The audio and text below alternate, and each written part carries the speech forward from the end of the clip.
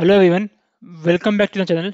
In this video, we will be discussing about the last problem of today's weekly contest, minimum obstacle removal to reach the corner. The problem states that you are given a grid. Each cell of the grid either contains 0 or 1. 0 represents an empty cell and 1 represents that there is an obstacle at that particular cell in the grid. You can either move up, down, left or right, and you have to find the minimum number of obstacles that you have to remove so that you will be able to reach from 0 0 to m minus 1 comma n minus 1, that is from top left to the bottom right. So for example, in this case you have this 3 cross 3 grid, and these walls are the ones which are marked with 1, that they are obstacles. Now, if we remove these two obstacles, we can see from 0 0 we will be able to reach the bottom right cell without encountering any obstacles. So this is one possible solution. You can try, and in this particular case you will not be able to find any way in which you will be removing less than two obstacles and you can reach from 0 0 to bottom right. So hope the problem is clear. Now how to solve this?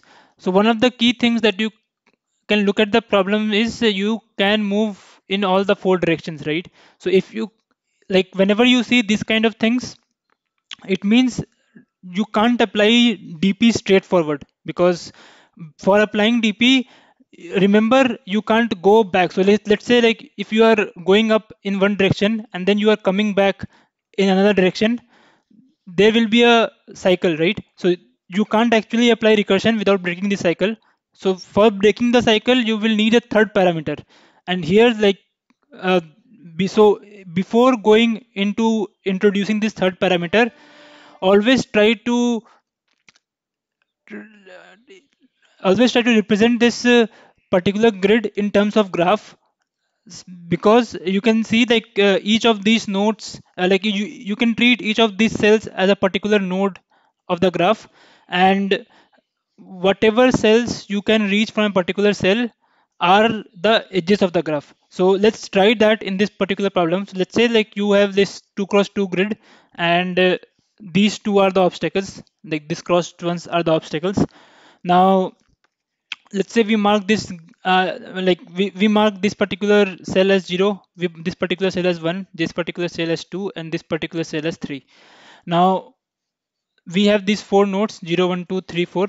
Okay, now we, like, from 0 you can reach 1 and you can reach 2, because you can go in all the four directions, right? So you can reach 1 and you can reach 2. So from 0 you can see there is an edge that is going from 0 to 1, and there is an edge that is going from 0 to 2. Now you can see, we can, we have to we have to find out what is the minimum number of what is the minimum number of obstacles that we have to remove to reach from 0 0 to n minus 1 n minus 1. So we can assign this edge some weight. The weight will be 1 in this case, because from going from 0 to 1, it means that you have to remove this obstacle, because you can only move to a free cell, right? So if you are saying that you are going from 0 to 1, you have no choice than to remove this obstacle at 1. So that's where I marked this, mark the weight of this edge as 1. Similarly, going from 0 to 2, we have to remove this 2, right? So, like, we have to remove this obstacle at 2. So that's where, like, the weight is again 1.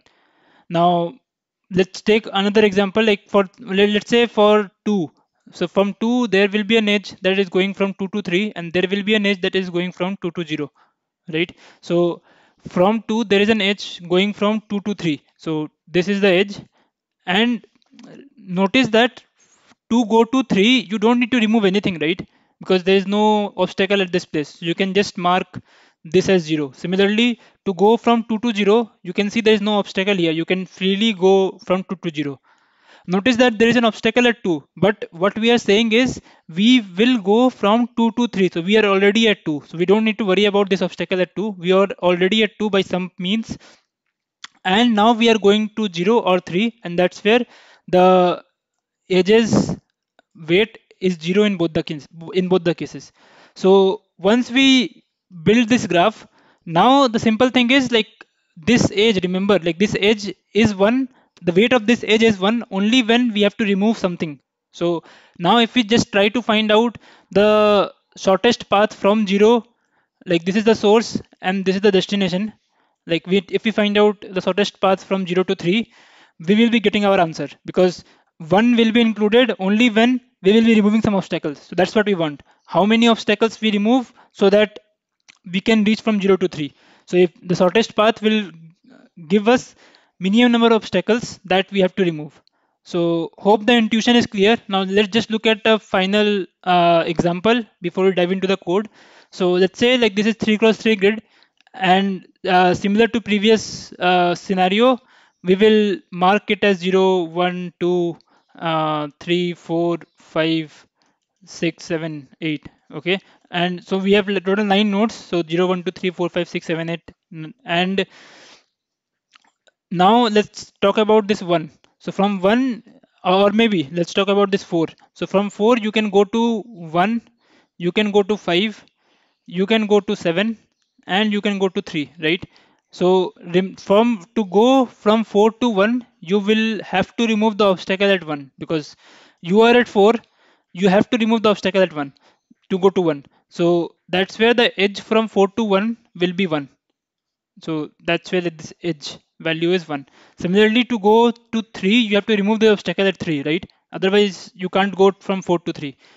Again, notice that there is an obstacle at 4, but we don't care about the obstacle at 4, because we say that we are going from 4 to 3. So we reached 4 somehow.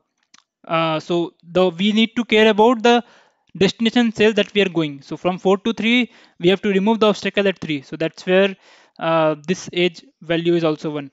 So from 4 to 5, 5 doesn't have any obstacles. You can freely move from 4 to 5 without any issues. So that's where so this will be 0. So that's where the edge of this, the weight of this edge is 0.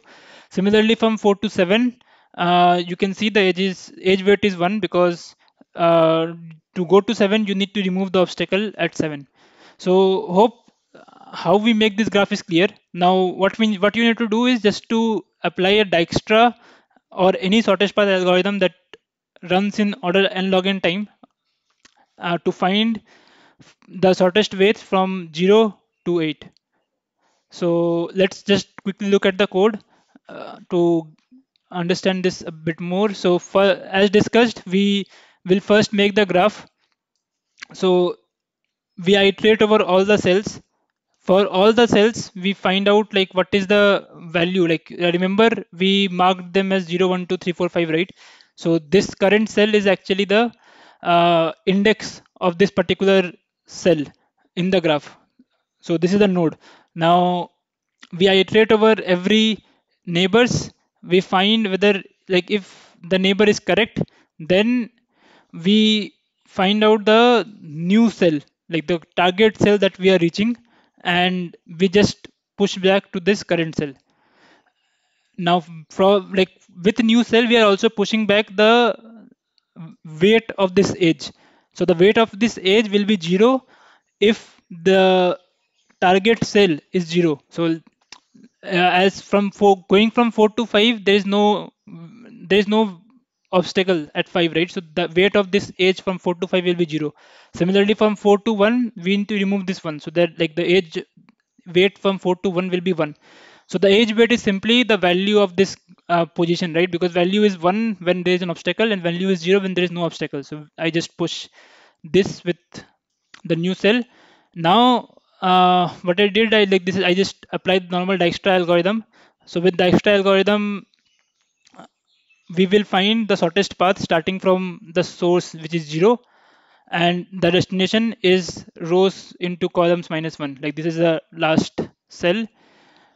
And if we like notice that there is the time complexity of this the time constraints of this problem is little bit harsh. So without this optimization, you will not be able to get accepted. So basically you will return as soon as you find out the that you can reach to the target state.